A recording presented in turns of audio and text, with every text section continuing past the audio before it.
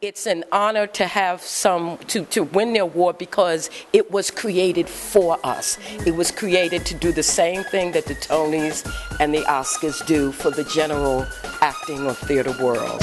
Harlem Talk Radio brings you news and information at Stimulating Talk Radio.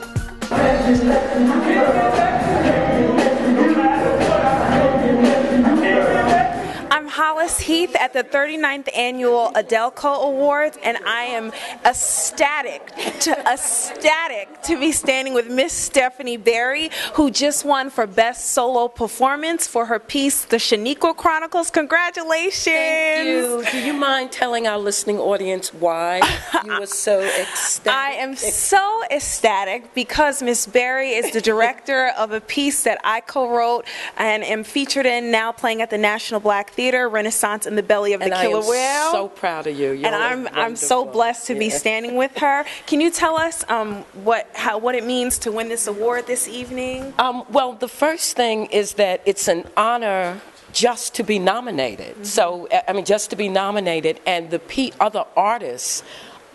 It is very humbling to be included in, in that company of people. Mm-hmm. So it's an honor. It's a lot of fun, and it's always good to be celebrated, right, for your work. And Shaneequa Chronicles is very special because it's a piece of Harlem, and it's my life growing up in Harlem. So it's a particular honor.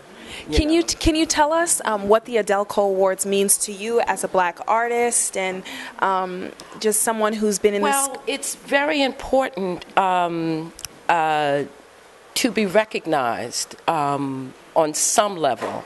And unfortunately, historically, African American people and other people of color, initially were excluded from the main stage in American film and theater, period. And then slowly, as we started to merge into that company of what they call legitimate theater, we still have yet to be really acknowledged for our work.